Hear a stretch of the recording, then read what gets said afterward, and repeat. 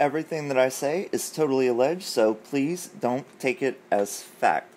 Alright, everybody, you see this picture here? This was in People magazine a few days ago. I saw that it was Harry and Meghan out to dinner when they were in New York City. Harry was speaking at the United Nations. But let's just jump right into it. Harry and Meghan were, of course, humiliated at the Platinum Jubilee when they got booed, but they have a brand new embarrassment headed their way. A new book called Revenge by British investigative reporter Tom Bower. Word is that it doesn't offer a lot of fresh revelations about Harry and Meghan, but it does do a deep dive into the black holes that are their psyches. In this book, the couple are characterized as two very broken people, stoking each other's rage, grievances, and delusions of grandeur, believing that they're rising even though they're rapidly falling. They wear their expulsion from the royal family like a badge of honor, but they want to cling on to their royal titles.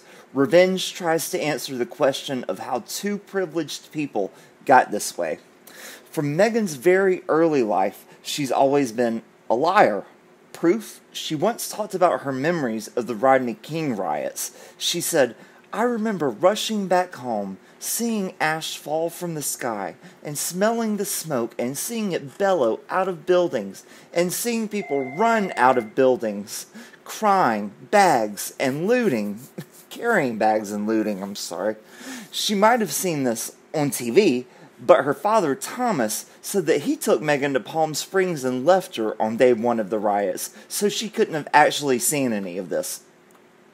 Meghan wanted nothing in her childhood except her mother, who was absent for most of it, doing her own thing, which is Meghan speak for she was in prison for tax evasion. So Meghan's father, who is estranged from her currently, and she claims is so awful, was her primary parent. As for how Meghan became such a narcissist, maternal rejection at a formative age.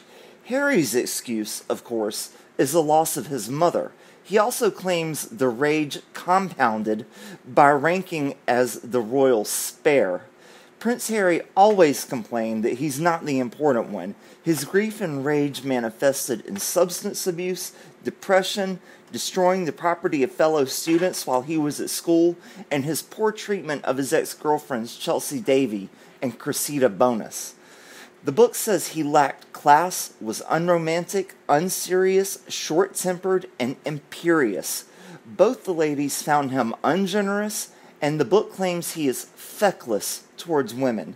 It also claims, and this is a real shock, that he is quite dim. He struggled at Eton, even though he was given much help and leeway. He scraped by, passing his classes with barely a D. This makes one wonder why he would be invited to preach to world leaders at the UN last week in New York City. As for Meghan, much like her pal Ellen, the higher she climbs, the worse she treats other people. She lacks talent, charm, intelligence, or class. The only way she made her way up is through marriage, and she lashes out at the very people who were paid to make her life easier. When she was a child, Meghan said she dreamed of becoming the face of L'Oreal. That didn't happen, but she did get a job which she found rather disappointing. Spokesmodeling for a mid-level Canadian clothing chain. The frustration she felt she unleashed on the poor crew she was working with. The book also dishes on that infamous row with Kate Middleton, the one Meghan told Oprah she wouldn't discuss except to say that Kate made her cry right before her wedding. But Meghan, being such a bigger person, had accepted Kate's flowers and apology and simply couldn't bear to demonize her sister-in-law. However, the palace, so expert at playing the long game, has finally leaked their version of events to the author of the book, and, surprise, they say it was bridezilla Meghan, who as rumor long had it, called Kate's toddler Charlotte lacking in the flower girl department. She made a hormonal postpartum Kate cry, and upon Kate later showing up at Meghan's door, flowers in hand, not offering an apology, so much as a warning to Meghan to stop treating palace staff so terribly, Meghan took Kate's flowers, threw them in the garbage, and slammed the door in the future queen's face. And there's more great stuff.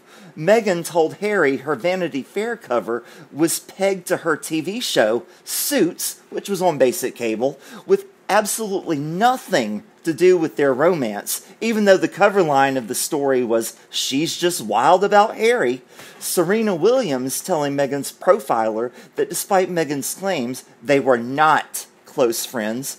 Princess Diana's sisters told Harry that despite what he saw in her, no, Meghan was nothing at all like his mother.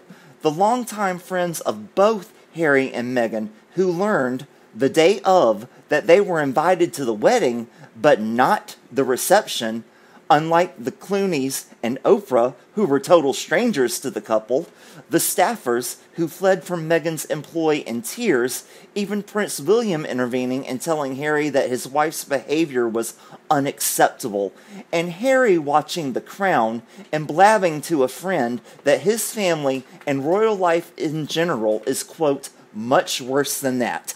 Harry and Meghan's hissy fits at the Jubilee, they desperately wanted to provide Netflix with actual royal content, yet they got kicked to the proverbial curb. All of this, and Meghan and Harry still see themselves as the Obamas 2.0. If anything, this book ratifies the world's growing disregard for these two hypocrites, so divorced from reality that they surely believe their Netflix reality show, or docuseries, as they call it, will elevate their brand rather than reveal it for the cynical, resentful, grasping entity that it truly is. Meghan gripes, "I gave up my entire life for this family. I was willing to do whatever it takes, but here we are." This book does show that Harry and Meghan can do one thing successfully: sink lower than anyone ever thought possible. Well, thank you for watching, and please like, subscribe, comment, share, and I'll see you later. Bye.